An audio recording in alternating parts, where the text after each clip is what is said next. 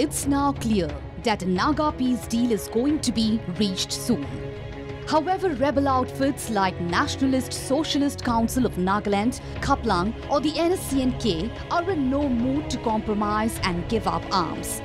And these visuals are proof.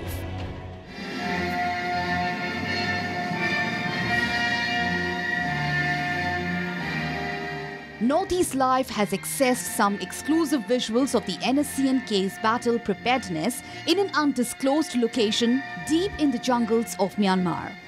A fresh batch of NSCN-K taking part in the parade makes it evident that the band outfit is unlikely to give up arms.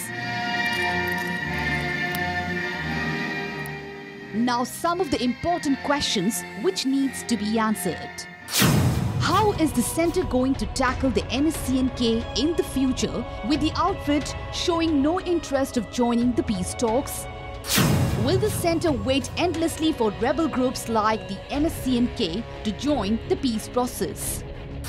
Will the centre sign a different peace agreement with the NSCN-K once the accord with the NSCN-IM is clinched? The armed group entered into a ceasefire agreement with the government of India in 2001 but abrogated it unilaterally in 2015.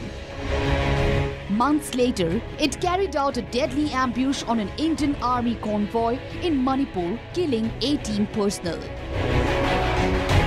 And now these visuals bear clear testimony to the fact that Myanmar has become a safe haven for armed groups, and it is where they train to strike again. Is there any way where the centre can make the NSCN-K agree to be included in discussions on Naga peace accord? One has to wait and watch. With inputs from Ripunjay Das, Bureau Report, Northeast Live.